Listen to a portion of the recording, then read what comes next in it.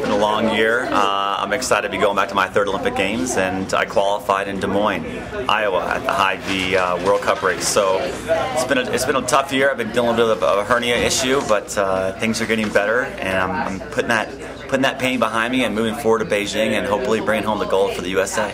The last month is just kind of some fine-tuning, you know, it's nothing real serious, nothing like a ton of volume. It's just, you know, fine-tuning the training, throwing in quite a bit of speed, and still maintaining that strength work. So I'll be getting on the track quite a bit for some run training. In the pool, we're doing quite a bit of quicker stuff, some more up-tempo stuff, and looking for the last week and a half, once I get over to Beijing and for the opening ceremonies from like the 8th on to the race on the 19th for the men, it'll be all taper time from there.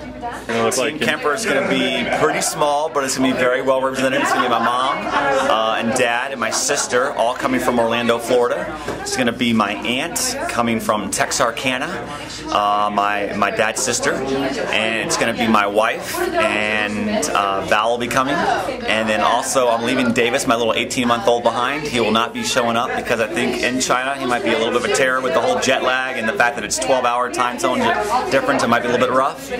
And my agent will be there, my agent's wife, and I think that's about it. So it'll be a small, tight-knit crew, but a lot of fans back home. Crossing the line in High V was a big deal. You know, even though I didn't win the race, for me it was a huge win. The fact that I was able to secure my Olympic spot in that race, and the fact that I've gone through so much with an SI joint injury, all of '07, and then dealing with the hernia this year. You know, I felt like I didn't have a whole lot of people in my corner as far as, you know, just believing that I could do it, but I knew that you know, when I was able to kind of get the hernia pain kind of calmed down and turned around, it was an amazing feeling. And racing that day, you know, I was able to race well enough to secure that final spot, and I just let the emotions flow.